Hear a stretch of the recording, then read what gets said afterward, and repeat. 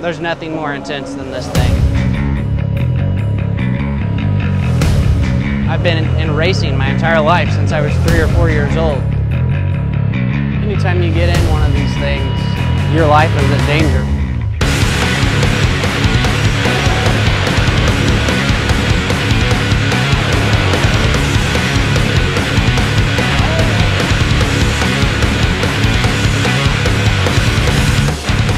It is a truck, but it's a truck with 3 jet engines on it.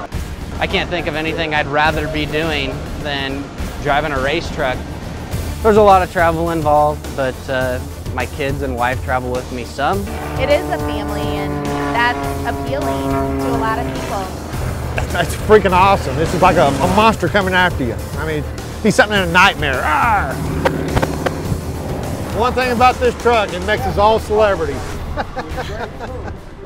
Even the Wayner. Even me. This is Wayne's first season traveling with me. He's worked for us for 12 years probably at home, doing the maintenance and stuff. No, hi. Tell me when the planes are coming in. I was thinking of that. You Chris today? You? Hey, hold on. Are you blind? You know, I like things to be done a certain way, and my wife would say a perfectionist. You're a lot of things, but you are not Chris. Not only am I the grunt, I also have to do laundry. You know, when somebody forgets something, if they screw up, I'm gonna let them know it. So, why would you do that? There was water spraying everywhere, all over it. We just cleaned it, dumbass. As you're with somebody in a small motorhome for 5-6 weeks, you can get on each other's nerves. Are they both on? Are they both on? Jesus.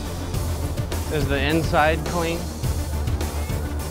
He's an all right guy, but sometimes he has Tourette's. Ah! Really? We're still working on the delivery with Mr. Darnell. Sir. Husband and wife, you can't get too hard on her or she just turns around and walks off. What do I know? People don't understand that my husband's life is on the line at all times. It's obviously more dangerous at night to go 350 miles an hour, especially when you're in a jet truck. You can't see real well. I've tried to explain to him people at night can't see how fast you're going, but to him it's a show. A show is a show is a show. This is what everybody's here to see. We don't want to disappoint, and I'm sure we will.